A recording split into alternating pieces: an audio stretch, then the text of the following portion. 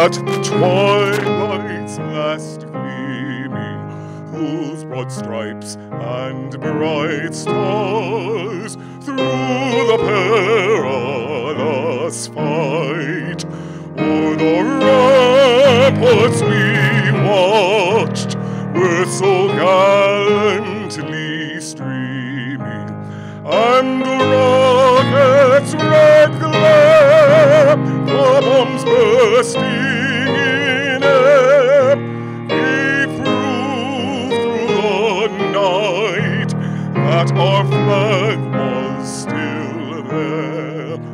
Oh, say does that star-spangled banner yet wave o'er the land of the free and the home of the brave?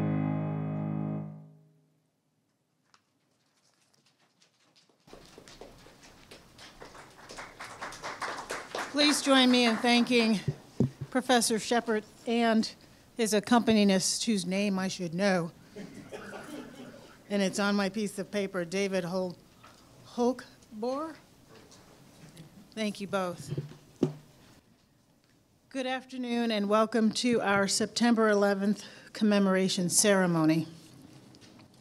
I'd like to thank everyone for attending this important event, both in person and virtually. That's why we're holding it in this room, so that we can also have our virtual audience with us today. I'd also like to extend my sincere thanks to John Jay Foundation board member Alicia Washington, the student and alumni participants, and everyone in our community who devoted their time and creative efforts to produce our 9/11 remembrance events. And yes, I would get a frog in my throat right now. And I especially want to thank Mindy Bockstein, who is the architect of everything we do in remembrance of 9/11. On this day, 22 years ago, our country, city, and community witnessed an unthinkable act of violence that robbed our society of nearly 3,000 beautiful lives. That included 343 firefighters and paramedics, 23 police officers, 37 Port Authority officers, and countless civilians. Among those innocent lives taken from us were 67 John Jay family members of our community here. Just like our current students, these fallen heroes walked in the halls of our campus, sat in our classrooms, and committed themselves to a life of service. Many of our event participants were either very young, and many were not even born when the Twin Towers were attacked. Yet they stand with us today, determined to preserve the legacy of those we've lost. How do we keep their spirit alive in our hearts? How do we live up to the sacrifice they made to save others? We keep their spirit alive by telling their stories and celebrating their lives, which we'll do today. We live up to their sacrifice by taking up their torch of service and committing ourselves to helping others. We stay true to their memories by upholding our core values of justice, diversity, equity, integrity, and respect, while we actively disrupt hateful ideologies that lead to unspeakable violence.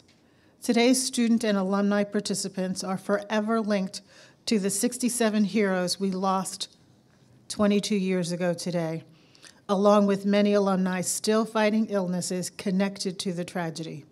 When our students, faculty, and alumni go out into the world and move the needle forward toward a more just society, they are honoring our 9/11 heroes in the most fitting way. I'm looking forward to hearing today's poetry, songs, and stories, and I hope you all as well. So thank you for joining us to commemorate those lives that we lost 22 years ago today.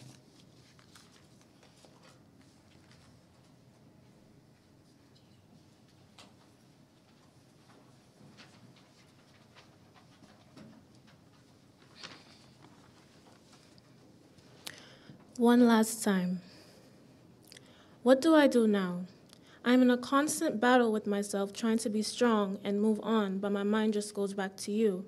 How I'm expected to go about my day as if you hadn't just gone. How I'm expected to move at the pace as everyone else, but I can't. Time is ticking and I'm unable to catch up. How that one day changed my life forever and those around me, but I'm expected to cope and be strong, but being strong to me is just an act, because no way can I ever forget you. No way can I go on and act as if I don't want to hug you one last time, share a laugh one last time, take a picture with you one last time. Who knew that it would be the last time families will say see you later, that it would be the day loved ones took their last breath, that they will go to work for the last time, grab coffee for the last time, have a meeting for the last time, share a hug for the last time, speak and share their thoughts, feelings, jokes for the last time. The breath that once filled those lungs are no longer there. The smiles that were once displayed to show emotions of happiness are no longer there, just washed away into the minds of their loved ones called a memory. Because with just that single day, that one single tragic day, everything changed. Families no longer with those who they cherish, which still leaves scars on their hearts years later. Many needing to gasp for air because they need a minute to breathe and grasp what just took place, what changed their lives so much in an instant, what they would do just to hug their daughter, son, mother, father, lover, friend, just one last time. Thank you.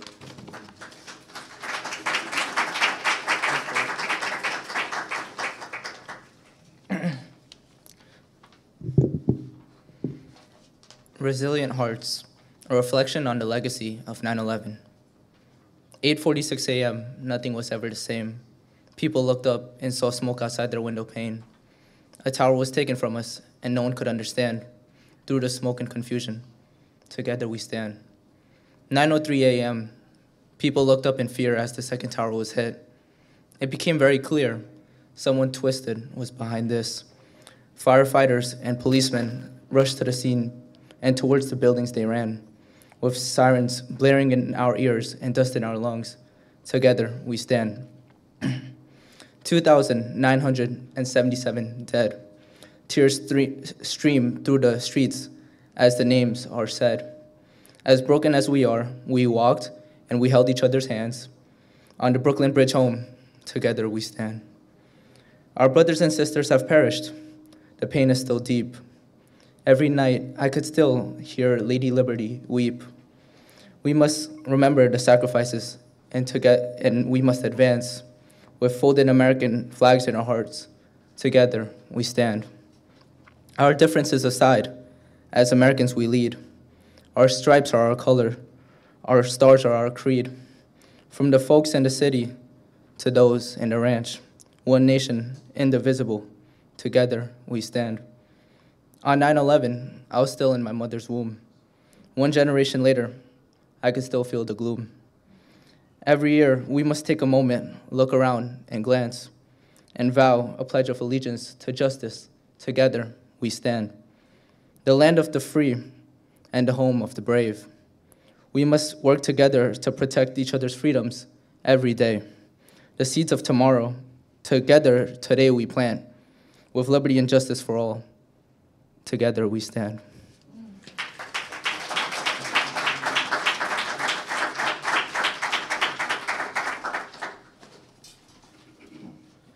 So good afternoon, I'm Diego Redondo. I'm standing in for Brian Kerr right now. It is our tradition at John Jay College to invite representatives of our community to recite the names of those who we lost on September 11, 2001. They were first responders, administrators, faculty, students, and staff. As we read the names of our 67 fallen community members, please keep them and their loved ones in your thoughts. At the end of the ceremony, we will place flowers and origami cranes by the memorial. The cranes were gifted to us by Japanese school children on the 15th anniversary of the September 11th attacks. Paper cranes were also made by alumna Melinda Yam to add to this collection. Following September 11, 2001, Japanese children hand-folded 1,000 paper cranes as a gift to New York City. based on the ancient legend that anyone who folds 1,000 paper cranes will be granted a wish. Their wish was for world peace.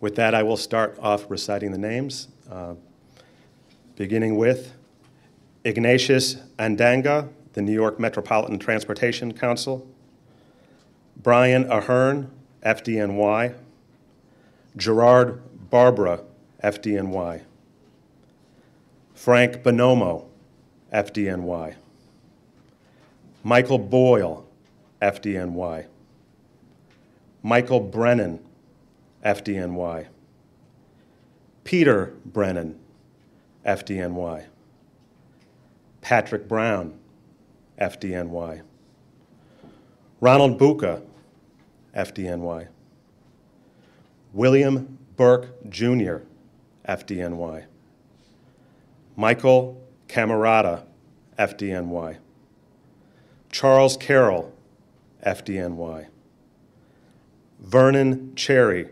FDNY; Michael Clark, FDNY; John Collins, FDNY; John Coughlin, NYPD; James Coyle, FDNY.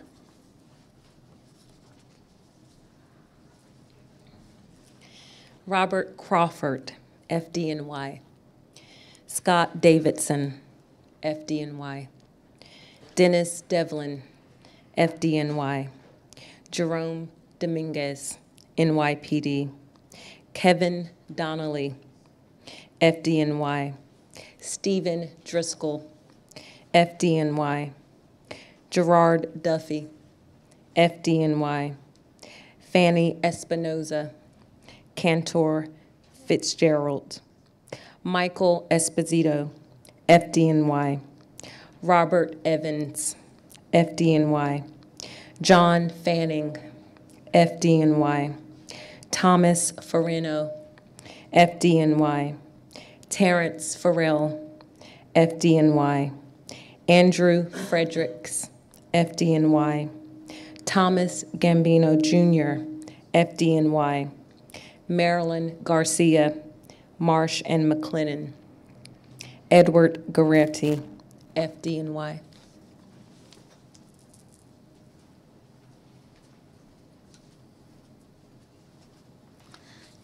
John Giordano, FDNY. Sean Hanley, FDNY. Terrence Hatton, FDNY. John Heffernan, FDNY. Ronnie Henderson, FDNY. Walter Hines, FDNY.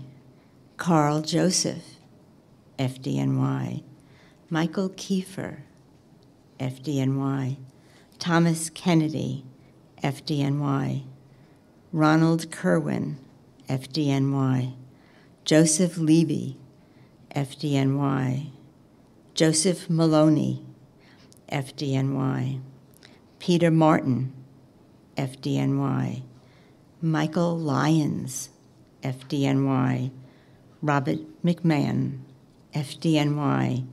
And Charles Mills, New York State Department of Taxation and Finance.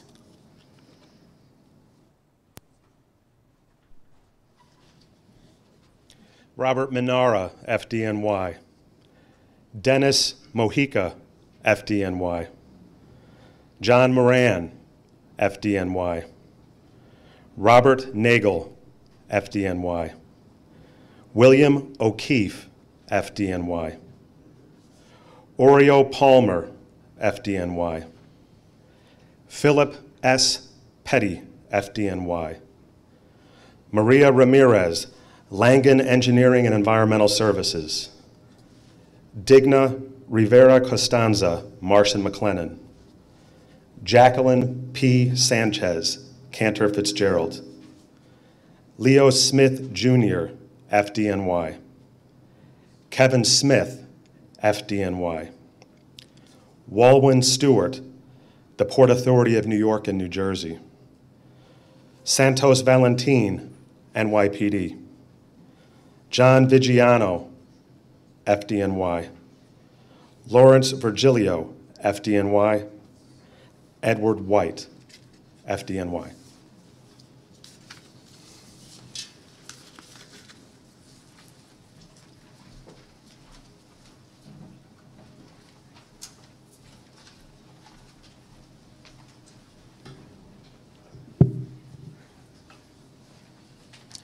On September 11th, alumnus David Chong was a lieutenant in the NYPD Organized Crime Investigation Division.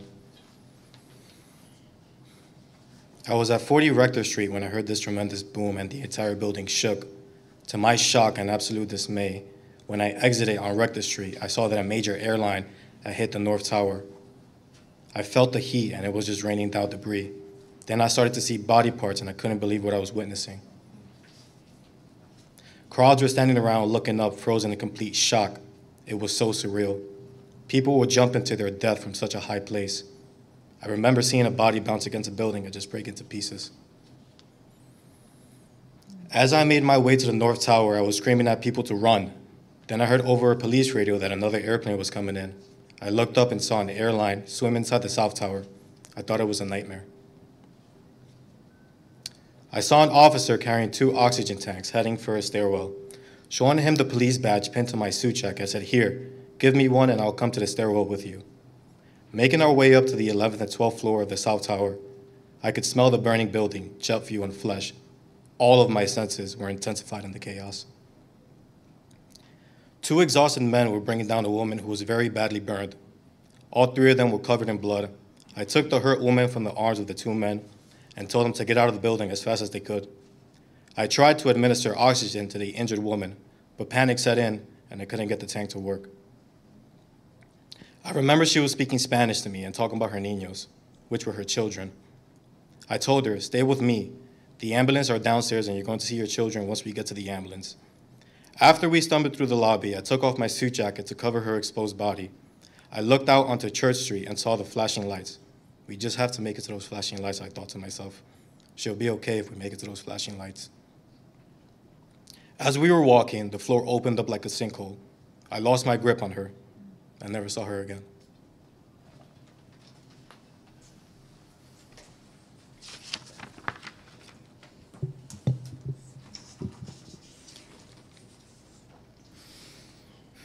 On September 11th, Erin Coughlin was 16 years old.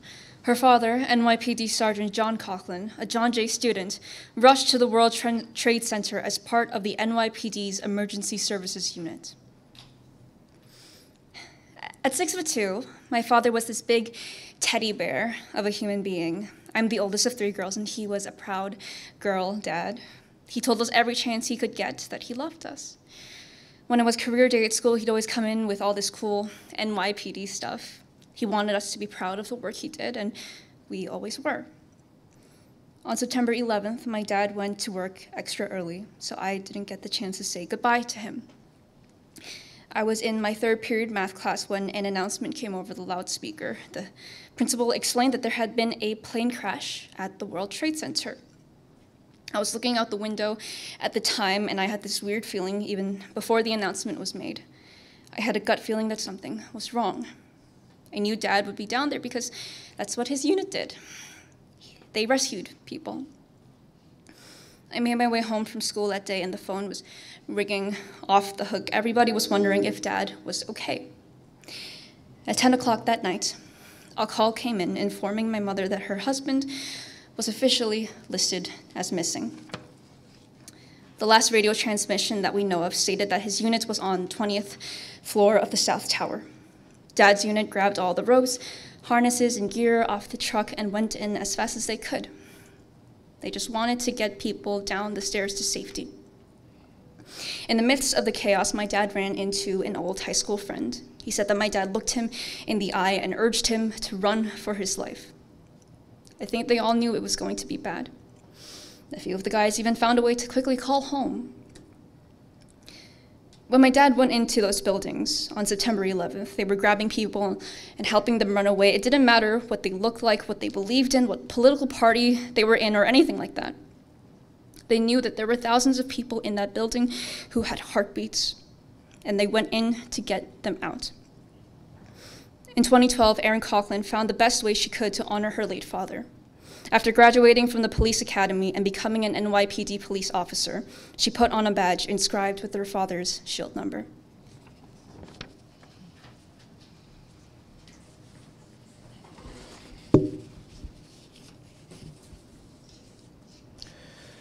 The summer before September 11th, FDNY Fire Marshal Ronald B.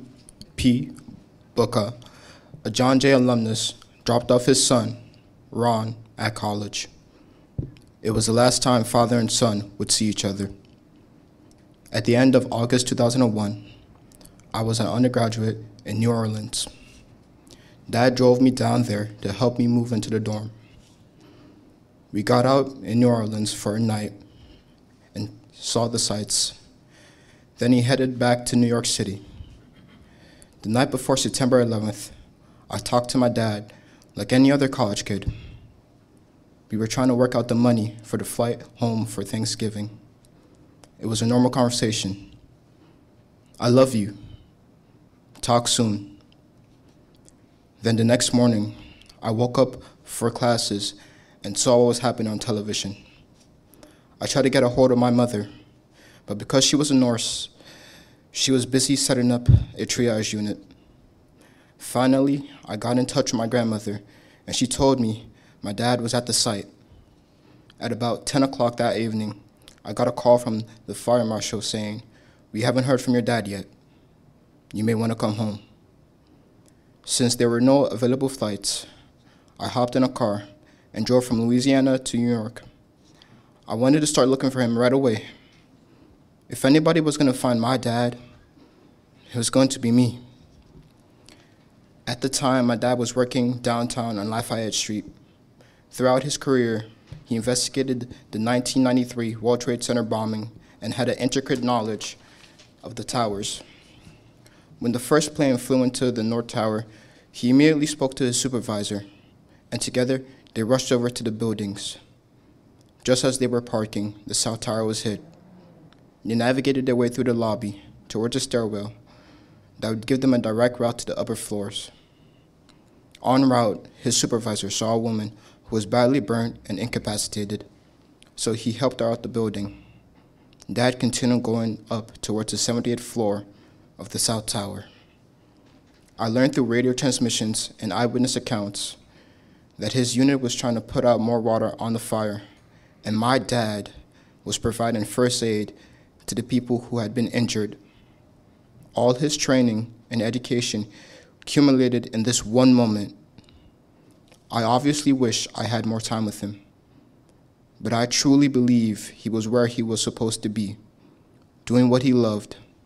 Like all firefighters, I think he wanted to get to the point of impact to try to start to put out the fire, no matter how insurmountable that might have been. Days later, they found his body in a pocket of space by a stairwell. His coat was on the lady he was trying to save.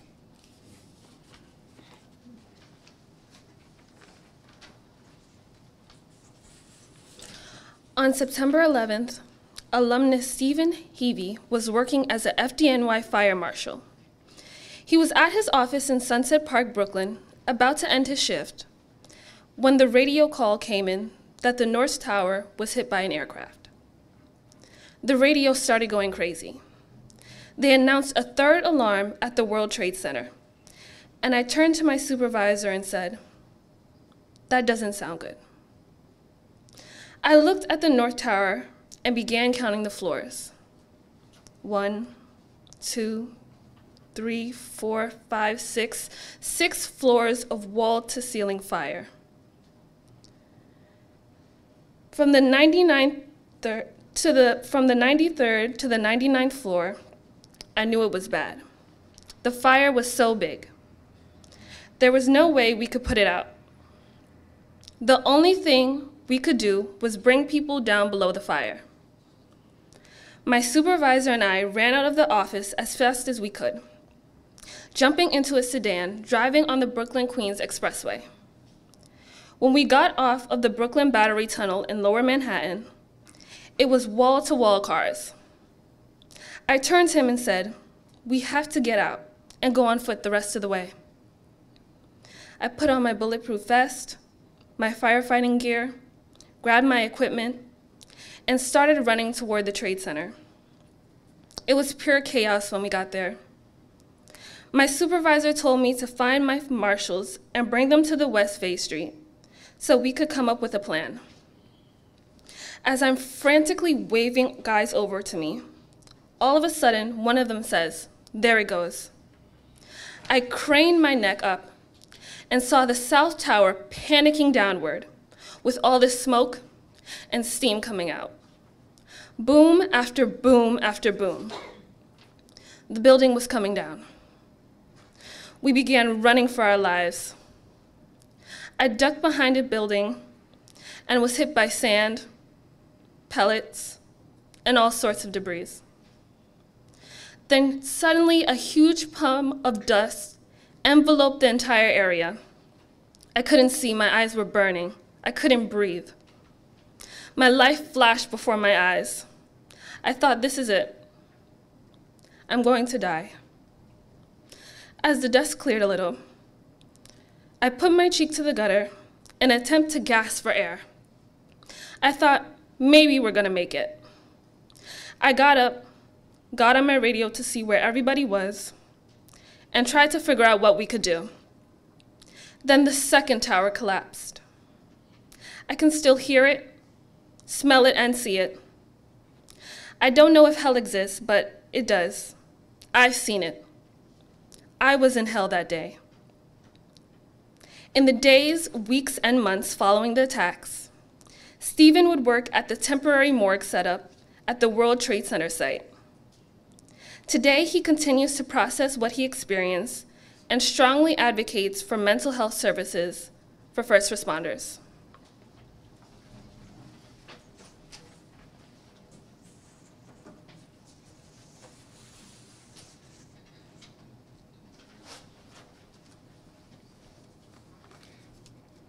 On September 11th, alumna Linda M. Reynolds was the Chief Deputy Sheriff in the New York City's Sheriff's Office.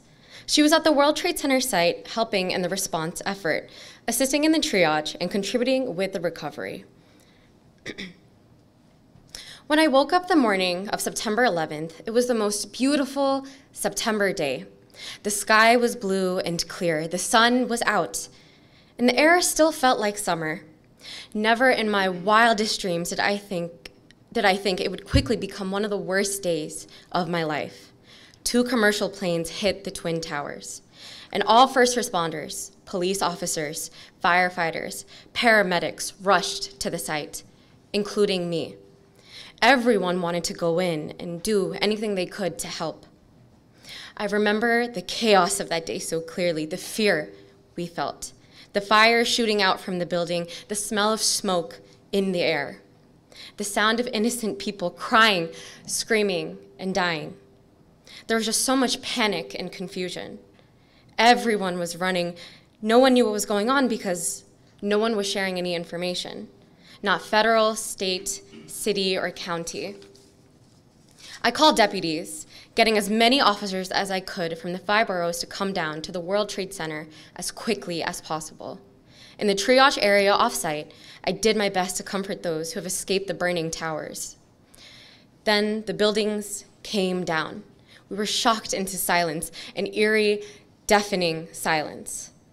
All I could think were about the people, the first responders who ran into those buildings to save lives, and they never made it out.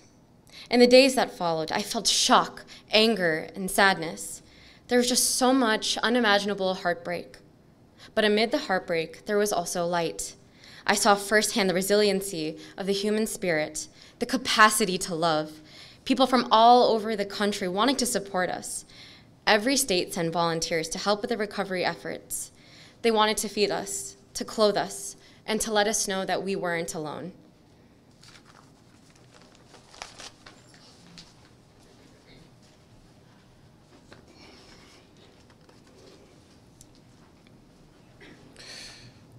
Eternal resilience. In shadows cast by towers tall, a day engraved, forever recall. When skies turned dark and spirits wept, the world united, hearts were kept. From dust and debris, heroes emerge. Their courage, a flame that never purged. In the face of chaos, they stood strong. Resilient souls where hope belonged. The fallen souls eternally remembered. Their spirits lingered, never surrendered. Their voices whisper in a gentle breeze, a testament to strength, the word to seize. Amidst the sorrow, unity took flight, a beacon of hope, shining bright. Hands joined together across the land. Love's prevailing force, forever in demand. Through tears and pain, a nation's grace, bound by grief, but faith embraced. From shattered fragments, dreams rebuilt. As heart healed wounds, love instilled. Let not the darkness overshadow light, for hope and kindness we forever ignite. In unity, we rise, we heal, and we grow. Through adversity, the seeds of compassion sow. So let's honor the lives we have lost. With each sunrise, embracing the cost. In remembrance, we forge a better day, where love and peace will forever stay. In the hearts of families left behind, a pain, a void, impossible to bind.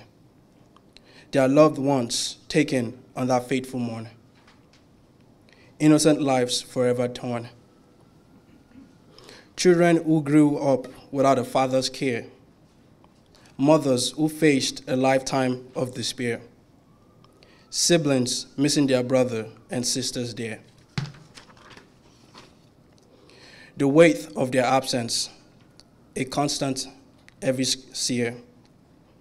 Yet, in their grief, they found strength anew.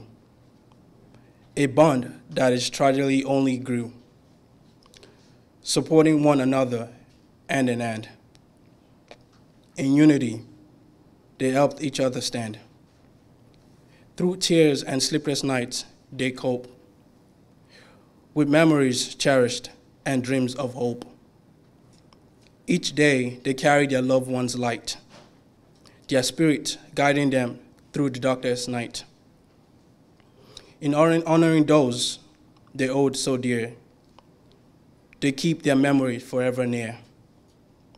Through acts of kindness and deeds of grace, they create a legacy in the scared place.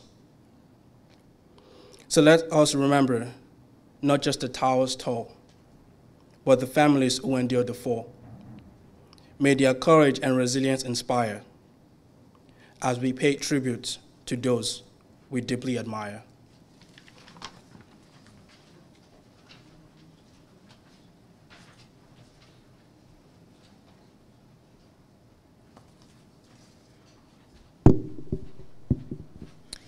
Good afternoon. Although today is a solemn day, it is a great comfort to be with all of you, together as a community on this 22nd anniversary of the September 11th attacks. September 11th was a day of profound human tragedy, leaving destruction, heartbreak, grief, confusion, and uncertainty in its wake. A day that we must continue to reflect upon and never forget. I distinctly remember where I was on September 11th, 2001. I was only a few weeks into my freshman year of college, some 80 miles away from Lower Manhattan. I was starting my daily routine, heading to class, no different from any of the victims of the attacks who were going about their daily life and fulfilling their own purpose in the world. I have vivid memories of the palpable collective fear and deep concern for others at Ground Zero, feeling helpless as I watched on television the smoke rise over Manhattan and first responders and volunteers tending to the recovery effort, sacrificing their own well-being for others.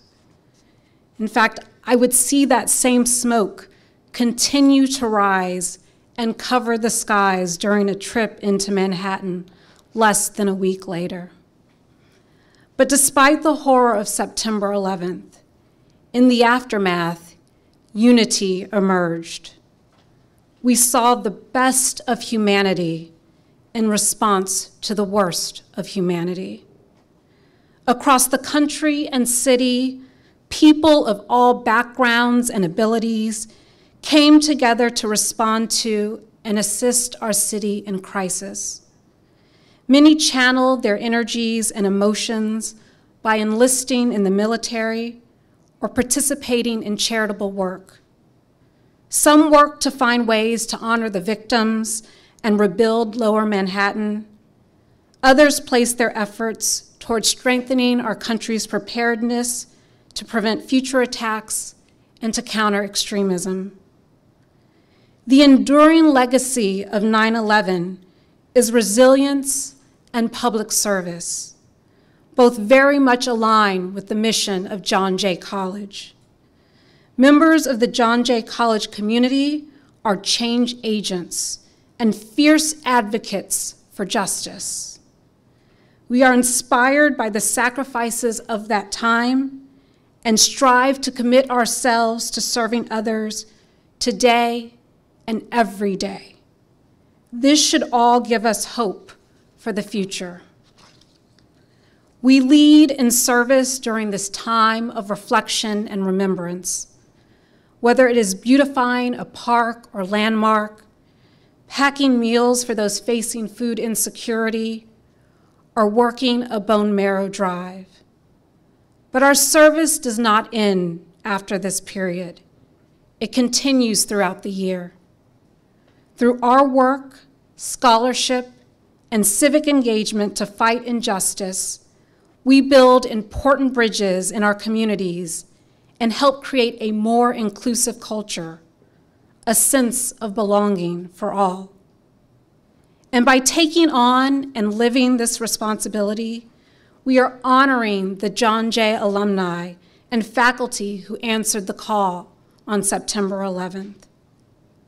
While today we look back and pay tribute to those who lost their lives on this tragic day 22 years ago, we can also look ahead with hope. My faith and hope for a better, more just, and inclusive society remains strong, especially because of the mission and work of our college community and the promise of the new generation of students. With all of us working together as one to advance the legacy of service of our heroes, we can move our city, our country, and indeed our world towards a society where peace and justice reign.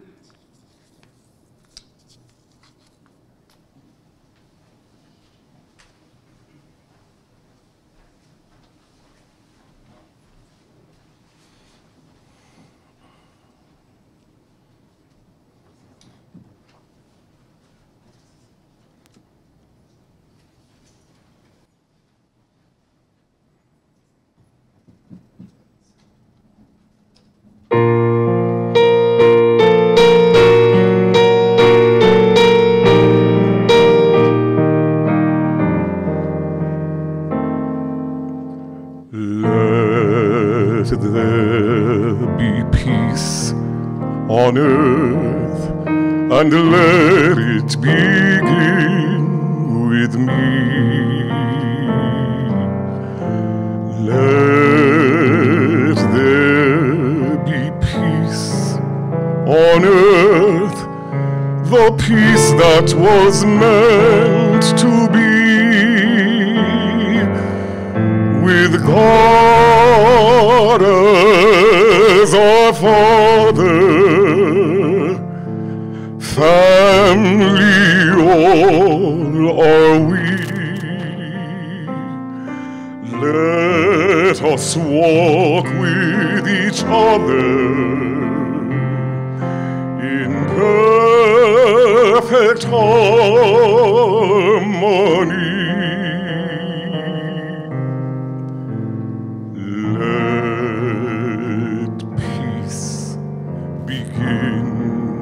with me. Let this be the moment now. With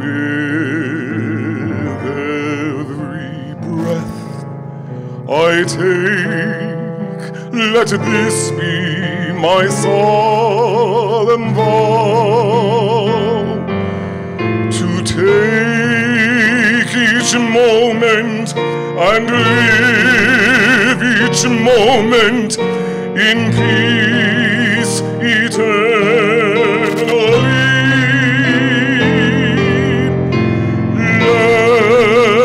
Let there be peace on earth, and let it begin with me.